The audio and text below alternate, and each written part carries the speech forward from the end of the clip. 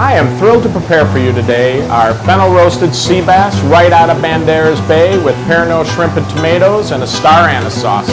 We're going to season the sea bass with a little salt and black pepper. Put a little bit of oil in the pan. Make sure the pan's hot. We're going to add the fennel around the bass.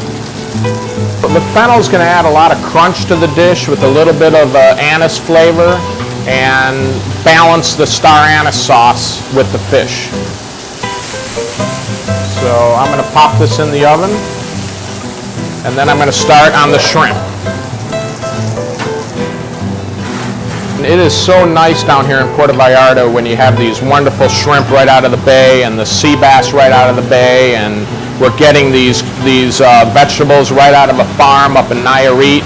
And it's been unbelievable, the great produce that we've been getting right here in Puerto Vallarta. So we're going to get our pan hot and start with our shrimp. Little salt, little fresh pepper.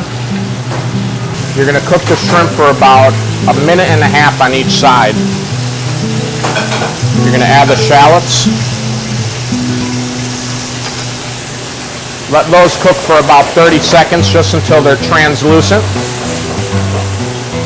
We're going to add a little bit of the garlic. Let that cook for another 30 seconds or so. Then this is the big whoop-de-doo here, so make sure you get this. We're going to flame off the Pernod. We're going to add our lobster stock and let that reduce. Then we're going to add a little bit of parsley and a touch of heavy cream. Okay, and we're going to let this reduce to sauce consistency, which is it'll probably take about a minute. Once it reduces to sauce consistency, we're going to warm our tomatoes in there. As well as the shrimp, we're going to add the tomatoes. I really like that little tint of yellow that you're getting from the Pernod in this sauce.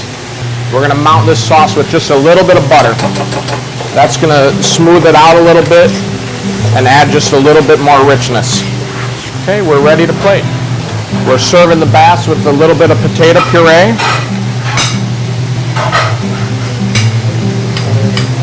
Well, the fennel is going to give it some caramelization and crunch. And then we're going to add some nice seafood here. Spoon the sauce right over the top. I made that well on the potato to actually catch the cream sauce, because we're going to have dueling sauces on this plate actually. So I wanted the potato to grab that. And then the star anise sauce is going to go around the outside. This is a little fennel sprout right here. And so I'm going to use just a little bit of this. Oh, actually I have one more little garnish. I have this nice little pickled fennel stem. And here is our fennel roasted sea bass from Banderas Bay with Pernod shrimp and tomatoes and a star anise sauce.